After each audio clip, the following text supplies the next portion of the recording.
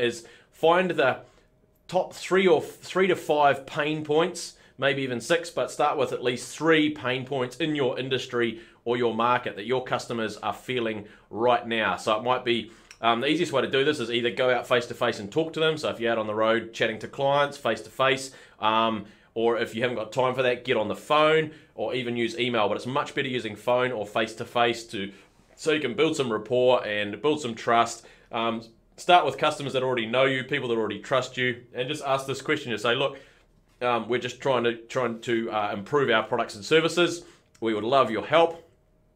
People love to help, by the way, so if you use these words, it really works. They're magic words.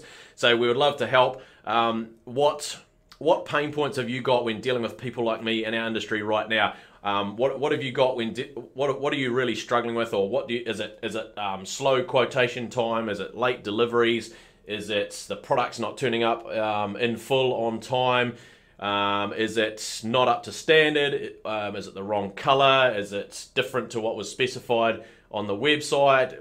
All sorts of things. There's often just a handful of pain points, and then start to write these down. And you can do this today. So you can start today. You get off this webinar today and you could literally start straight away. Get on the phone, ring your top 3, 4, or 5 customers that you have a great relationship with, and just ask them this question. Hey, I'd love your help. We're trying to improve our product and service, and trying to improve our standing in the marketplace. I need your help, or I really appreciate your help. What pain points do you have when dealing with businesses like ours right now?